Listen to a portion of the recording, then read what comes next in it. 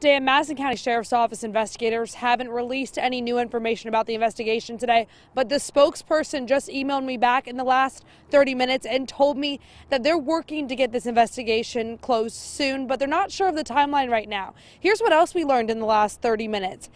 We asked why the taser that they used on Dana Fletcher did not work in subduing him and why he had to be shot. We were told as far as the taser goes, they're not sure if both probes made contact or not. And with the taser, if you are within arm's reach, they typically don't have the best effect.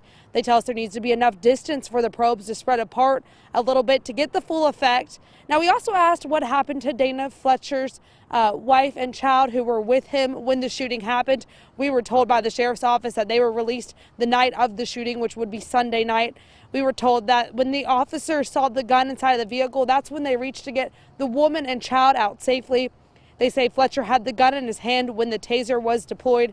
Now, we also asked the sheriff's office when we could learn the name of the 5 Madison police officers who were placed on administrative leave. We know 2 of those officers fired their weapon. The sheriff's office told us they had planned not to release those 5 officers' names. Live in Madison County, Sydney Martin, Way